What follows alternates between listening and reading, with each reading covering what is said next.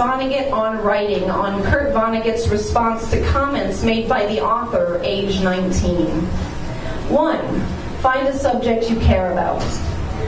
The first thing you think is, God, not again. Another drunk teenager's pushed her way past the entourage to tell you Cat's Cradle helped her through a really hard time in her life. She looks up at you, and you look back at her. Her eyes reach a diameter only achievable before age 20. Her body, far as you can see through the black suede skirt and peasant blouse, is round enough in the right places and glowing with baby fat. Except for the tattoos on her wrists, she could be your wife when you first came home from war. So you say, well, it did a good job. You're a knockout. 2. Do not ramble, though. She laughs. She tells you she wants to be a writer. So you say, that's good. It'll make your soul grow. You assume this to be universally true, or at least true with enough dependency to toss it off to all the 19-year-olds, knockouts or not, unfortunately earnest enough to unbutton their destinies in front of you. 3. Keep it simple. You don't know she went to your grade school. You don't remember the paperback you autographed years earlier that she mailed to you in a manila envelope with a handwritten note and a poem. You've gotten more of those than most people have had sex.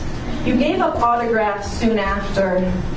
Pens are mostly good for drawing assholes and spreading beavers anyway. Sometimes they write books, but these rarely do anybody any good. 4. Have guts to cut. Fuck the humanists. If you mean soul, say soul, goddammit. Your science fiction is truer than most newspapers and textbooks. You've earned the use. 5. Sound like yourself. Unfiltered cigarettes, an old-fashioned glass full of brown liquor, Einstein hair. You certainly look the part, all right. But the word knockout, as opposed to babe or hottie or even fox, is so charmingly anachronistic. You really are just an old fart from Indianapolis with your memories and your Pall Malls. 6. Say what you mean. As humans, we're not supposed to look back. That's what God told Lot's wife by turning her into a pillar of salt. As writers, we have to look back. When this admirer, shuddering with potential, proffers her projection at your feet, where in just a few words do you direct her? Tell her to look in the mirror. Tell her to appreciate her life down to her asshole and beaver. Tell her to look forward. Tell her to prepare to swell large enough to hold firebombs and churches and the Midwest and Saturn's moons. She'll have the rest of her life to look back. 7. Pity the readers. Don't tell her what it's like to get old. You've already told her what war's like, that truth is death. Dresden is inevitable. It happens again and again. None of us can stop it, not even with pens. You had baby fat like she does when you flew to Germany.